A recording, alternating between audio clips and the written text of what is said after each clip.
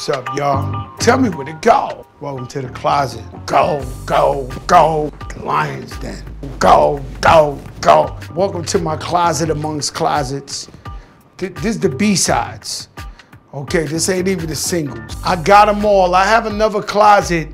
Mermaids, the Lochless Monster, the Bermuda Triangle, unicorns. Stuff that you only might have heard of if you're a sneakerhead that exists, but you've never seen it. Not a picture, not the sneaker.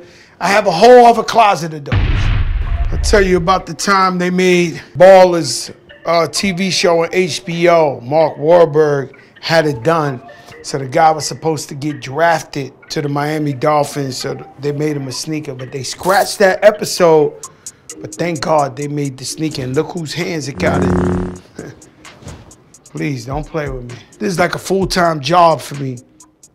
Every single day, I buy 5, 10 pairs of sneakers. I got a big addiction, you know. I got a very big addiction. These the Merci Beaucoup Colette. One of one, nobody got these. These are legendary. You know, they made these Jordan 1s for the designers of Jordan. I mean, we could get crazy. You know the Kobe wave. Somebody actually, I always tell a story, got fired for making this Kobe Jordan collab ahead of time. This sneaker is like one of my holy grails. Sneaker collectors are hunters.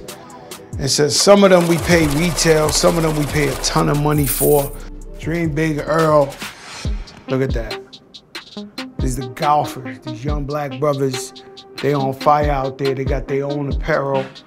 And Jordan actually let them, this is the first time I seen somebody change the logo like that.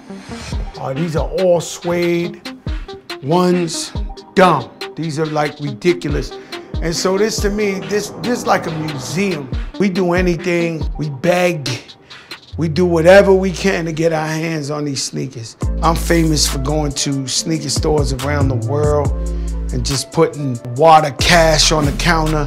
Had an old man and an old lady look at me like I'm crazy, and I tell them, let me go through the basement. And I go in the basement and pull out vintage sneakers. To them it's garbage, but to me it's, you know, it's that firepower. So we do everything for sneakers. You see all these right here. You need to film these. These are all Air Force One Terror Squad collabs. These right here actually have my face with the prayer. These are actually Michael Jordan's personal. Don't ask me how I got these. Personal. Infamous story, I remember one time I almost got stuck up. I met somebody at like a sneaker con, and he said he had more firepower. I went to go see him, and the car just jumps out, and it's 3 guys with guns. And I said, damn, this set me up, right? But when they jump out, they see me, they're like, oh shit, crack, we didn't know we was looking for somebody. All right, cool. They jump back in the car, skirted off. Right here, vintage Terror Squad PE Jordans. Obviously in Knick colors. I'm a Knick fan. You made me think of the Airship. So believe it or not, before there was a Jordan 1, there was the Airship. This is the first sneaker Michael Jordan ever wore to the game. And these are holy grails because this is where it all started from. And if you ain't noticed by now, I'm a big Jordan collector. This right here, this is dumb. This is a Kobe Bryant denim Air Force One. I have multiple sneaker closets, like multiple. Upstairs, I got another one. You know, in my crib in Miami, I got another one. You know, I don't do custom, but when I do custom, I really rock with the shoe surgeon. See his logo? And he made this all out of Louis Vuitton fabric. He's sick, and I don't do no other custom. The only custom I do is the shoe surgeon. I got a bunch of shoes of his. You know, this right here was made by an African designer out there, and he's from Senegal, but is out there in Paris. This is the most slept on sneaker of the year. I got the jacket that he made to it. It's a leather. made for the brother from Senegal, but I really, really love this sneaker. This is one of my favorite for the year. You see me, I grew up dirt poor. I didn't have nothing. And all I ever cared about was being fly, being fresh. You know, and I love that whenever I try to put an outfit together, I always got something to go with it. You know, and so sometimes I buy stuff that I normally wouldn't even wear, but one day, when I need that same color scheme, it's gonna pop up and it's gonna be fly. I can't show you everything. These are my brother DJ Khaled. This is a look-see. You'll never get your hands on these. This is a look-see.